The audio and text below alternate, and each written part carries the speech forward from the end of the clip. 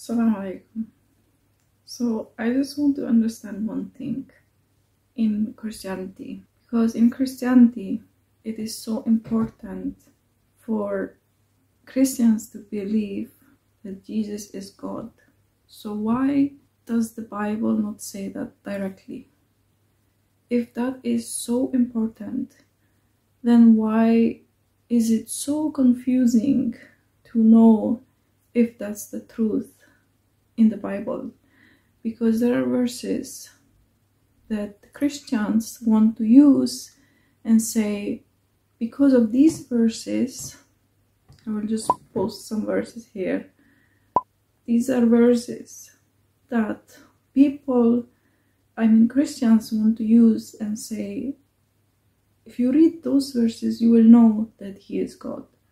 And I have read this verse and I still don't think he's God, by the way.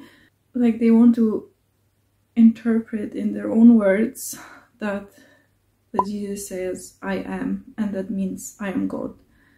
And he does not say I am God, though. He does not say anywhere in the Bible that he is God. That's just your interpretation.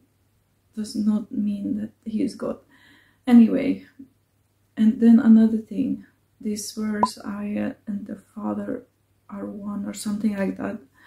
That still also does not mean Jesus is God. Just like people can say we are one nation or something like that, but doesn't mean they are the same people. So that still doesn't prove it. Anyway, another thing, if that's the case, if Jesus is truly God, then why confuse people? Because there are verses in the Quran says he's prophet. Then there are verses in the Quran says there is only one true God. And then there is also verse of Jesus praying to God, that he put his forehead on the ground and prayed to God, which Christians don't follow this verse from the Bible, because I don't see Christians praying like that. So are you following Jesus, praying the way he prayed? And are you praying to the one he prayed to? Or are you praying to Jesus, which Jesus didn't pray to himself? Jesus never claimed to be God. Jesus never said, worship me.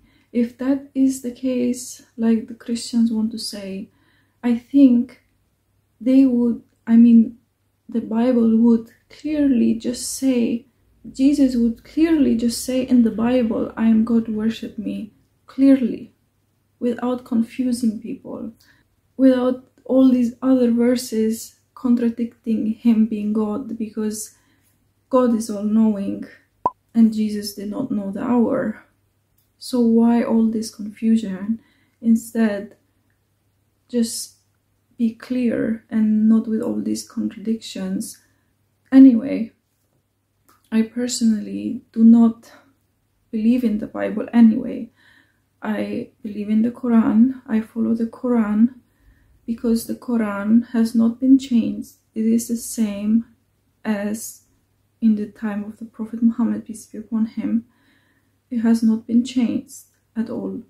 It is the same. But we cannot say the same about the Bible. The authors are anonymous. We don't know who wrote the Bible that we have in today's time. This is not the same book that Jesus had. This is not Injil.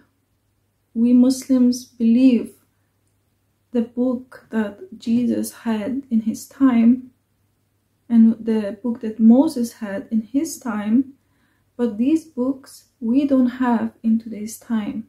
We only have Quran because Quran is for today's time. And I know that people want to say, there are some Christians who want to say that Jesus came to earth to show like us an example of what to do. He's really God in their eyes, but he just came to earth to show what to do. That's why he was praying to God. That's their explanation. But still, Christians do not follow his example because, like I said, they do not pray like Jesus prayed. And they do not pray directly to God like Jesus did. Because